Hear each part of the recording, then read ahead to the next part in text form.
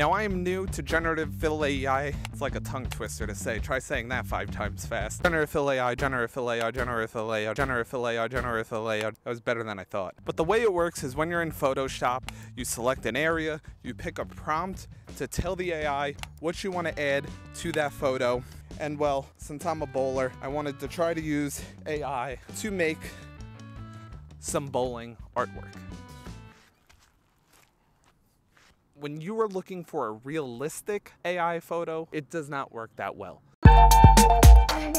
Oh, for God's sake, no. It was more abstract, and that's how I got the idea. Let's use the prompts for bowling artwork and bowling paintings and bowling sketches. I am surprised. They look like actual artwork that you would want to buy or see in a bowling alley. I wanted to showcase all of the Generative Fill AI photos that I created.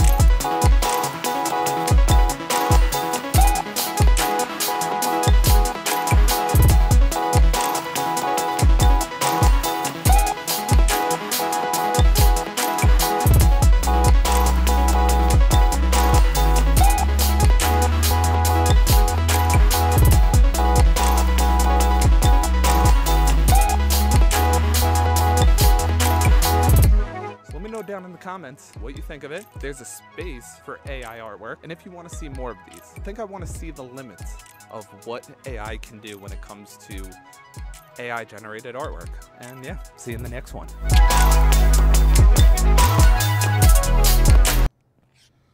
Ooh, it is really hot out here.